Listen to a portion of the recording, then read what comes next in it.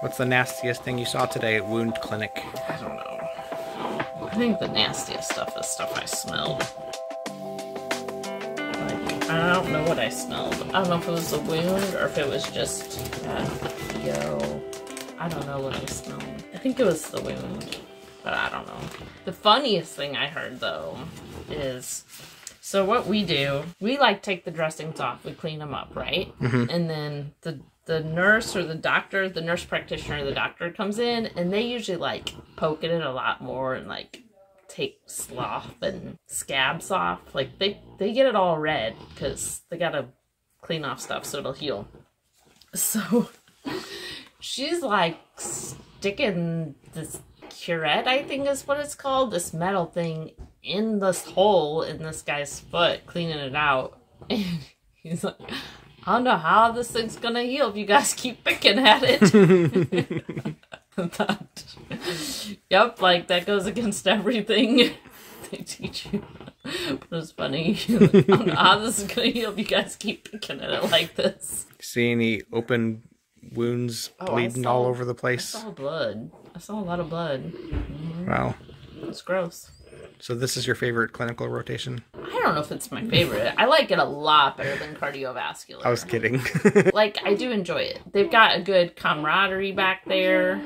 They want to teach me, like they want me to learn. Yeah. They're good. They're good people. That's good.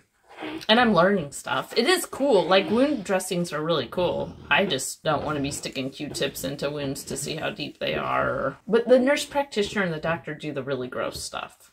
All the nurses do some gross stuff. I'm, at this point, definitely not comfortable doing. It's gross. Almost done with your clinicals, though. I'm going to see an ostomy. I haven't yet. I want to see an ostomy, though. What's an ostomy? It's like a hole in your stomach you can, like, poop out of or pee out of it if it's a urostomy, I think. So you know you're going to see one?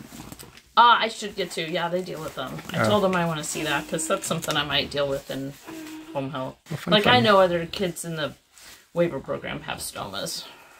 Gotcha. So I'd like to learn about stomas. It's basically a butthole on your stomach. But like if you have to get some of your colon removed, you might need it. Or if you have a really bad wound on your butt, you might need it so that you're not constantly getting stool in that wound even. And just the stuff that they can do nowadays. I know, it's crazy. You can poop out your stomach if you need to. That's crazy. Some people think that's like really, really, really gross. I mean, it's just putting your butthole on your stomach. Yeah. I mean, you got a butthole anyways. Right. It's just in a different spot. Yeah. You can put pictures of stomas. I think I'll pass on that. Tell me in a comment, do you have a stoma? They're a good thing to have. We're glad we have them. Like, I don't think that'd be the end of the world if I had to get a stoma. Yeah. It's easier to keep my butt clean. Yeah, I just think it's crazy that they can do all these kinds of things, like, to help. I mean, it helps people. Yeah. A lot of people really have trouble adjusting to the thought of that. And so I kind of just want to see, like, what's the big deal? Yeah. Like, why is it so hard to adjust to? It doesn't seem that big a deal to me. But I don't know. I've only seen them on video. Yeah. I want to see some stomas. Well, glad you're home. Me too.